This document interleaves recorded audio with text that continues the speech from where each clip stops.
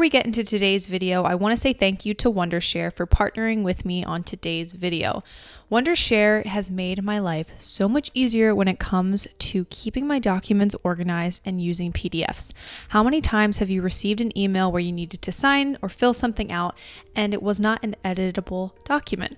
Plenty of times, right? You don't want to have to print it out, fill it out, scan it, send it, fax it. It's too much work. In today's day and age, we need things that are quick and easily accessible. So Wondershare makes it super easy to not only edit text and images in a PDF, but this website and downloadable feature allows you to do so much more. The PDF Element 7 contains the most robust PDF editing features. It's truly the complete solution for working with PDF documents and forms. You can edit, convert, annotate, and create PDFs. It's kind of like the best alternative to Acrobat if you've ever thought of using that. I find myself using Wondershare to not only sign contracts for work, but also send and manage invoices and things that I need people to sign, whether it's non-disclosures or important forms for my tax guys and my accountants. Some of my favorite features include the annotation features. So whenever I have something going to a client or they're sending me back and I need to make notes on it, you can highlight, call out, add stamps, shapes, sticky notes, and send it back to the person who needs it. One of my favorite features with PDF Element is the fact that you can highlight, underline, call out, add stamps, add shapes, add photos, so you can really get the full picture when you're trying to convey a message, whether you're working on a client collab or you have something that you're sending in for work like a presentation. Everything is so editable. I mean, you can export things from Excel and PowerPoint and Word docs, like all of those can go into this software and you can edit it, which is so cool. It just makes things so much more accessible. The software is very easy to use, super user-friendly. I was able to get rocking and rolling within a few minutes. Everything is kind of like drag and drop. There's easy to read buttons, very easy to get started. I love that you can add like personalization, like your signatures. You can add signature boxes. You can have it privacy protected. You can even like black out things that you don't want other people to see for privacy reasons. So they really thought of everything with this software. What's also great is it's a cross-platform PDF software for Windows, Mac, iOS, and Android. You can edit, convert, annotate, and create PDFs on all of those platforms. And you guys can get $60 off if you decide to buy it. I will have links down below for you guys, but there's also a free trial, and I will have all of those links down below for you. They're also running a PDF Element Facebook group giveaway, so I will have that down below for you, and then the links for iOS and Android as well. So you can see this is totally an example. This is not a real document, but I wanted to give you a rundown of just how many features there are. I mean, you can see that I've highlighted, I've blocked out some words, I've added a checkbox, a signature box, and a photo which can be edited. So you could see how if you're sending documents or client work back and forth, this is super helpful for annotations and getting things approved, especially in a day where things are going to be moving to an even more like virtual setting. This is so helpful. As you can see here, this is a Sloppy Joe recipe example. Let's say we were doing some recipe development and you wanted to make some notes on this recipe. You could not only add a text box to give the verbal notes, you could highlight things, you could add arrows. I mean, there's just tons of things. You could also add shapes. I don't know why you would add shapes to this particular document, but I'm just saying that you can do that if that's something that you need. You can also make presentations for your clients as well. Also, if you're somebody who works with PDFs a lot, they have a really great search engine on here too, so you can really stay organized and always find exactly what you're looking for. Since I can't share my actual documents with you, a few things I've used this for recently have been doing my taxes with my accountant virtually, so making sure that everything is approved and signed properly, doing things with my financial advisor, reading through some of our creative briefs for video ideas, and signing things with brands for non-disclosures. I've done some branding approval things with the brands that I do consulting and social media photography for, and as you can see here, you can really like annotate things with revising and making notes. You can even add your own signature that can just be, basically like copy and paste it in all the time. It's like ready to go. So this is so all-inclusive, full functioning platform that I really love. So like I said, everything will be linked down below for you guys to check it out. And it's super helpful and great for keeping your office and your paperwork organized in a very digital, seamless way. So let me know if you guys have any more questions about how to use the Wondershare PDF element software, what I like to use it for, is it worth it? I totally think it is, just because I use it for personal and for work, and it's very easily organized. And since this video is all about organization, automation, and streamlining, I thought that this would be the perfect fit for this video. With that said, let's hop into how I'm organizing and decluttering my office space.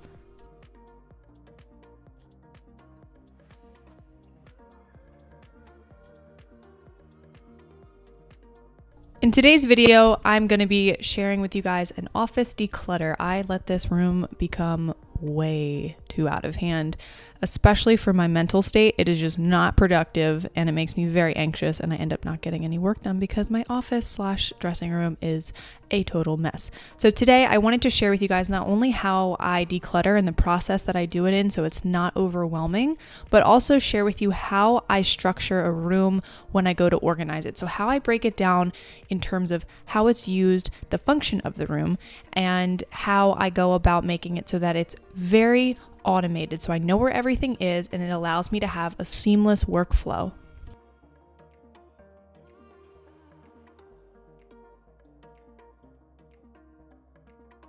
Whenever I try to tackle a project, I like to do it in zones. I have a desk, a closet that has a lot of storage in it, a vanity area, a bookshelf, and a mirror, because I kind of use this room to get ready in as well.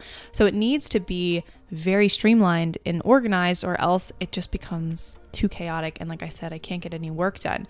So I start in zones, and I basically will start to make piles and throw things away.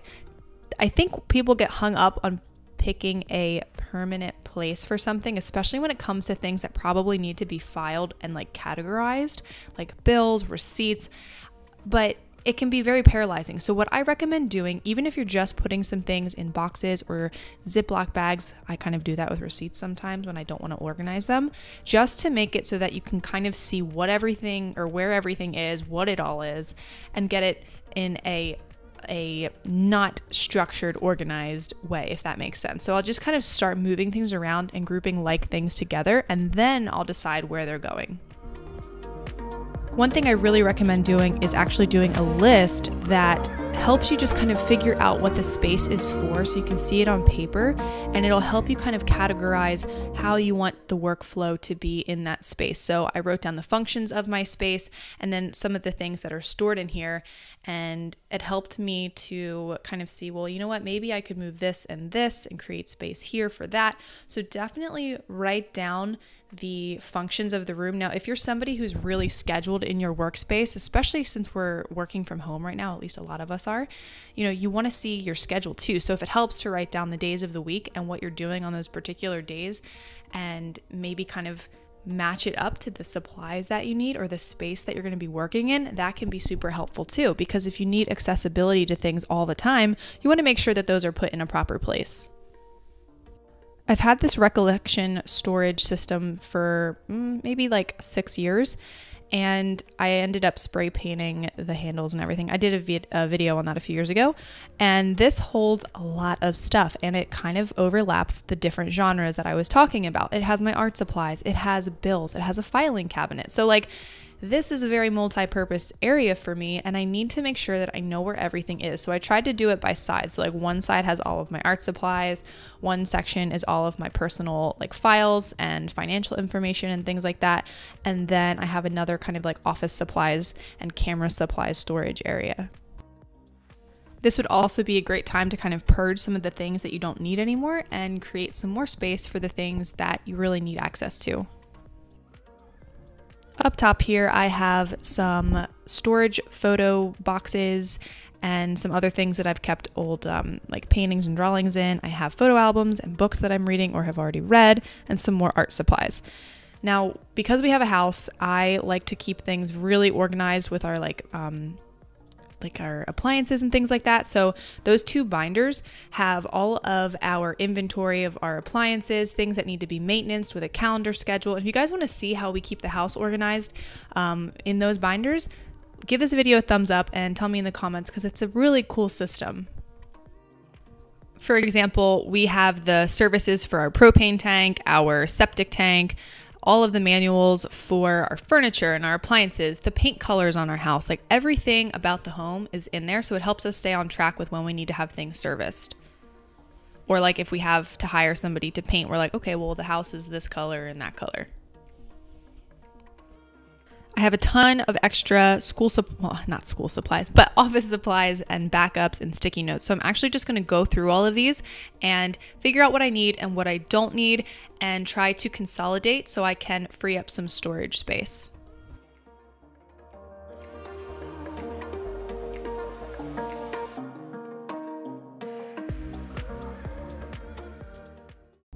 When it comes to filing, sometimes I just need it to be in a spot. So whenever I'm at like Home Goods or Target, I tend to pick up a package of really cute file folders just to have on hand, because I feel like I'm always creating a file for something, whether it's like a thing for the dogs or, you know, I want to start a wish list or a itinerary for a traveling thing. I'm a big file person. Even if you don't have a filing cabinet, you can get these and actually use them in magazine racks and other like desk organizers. You don't have to have an actual filing cabinet.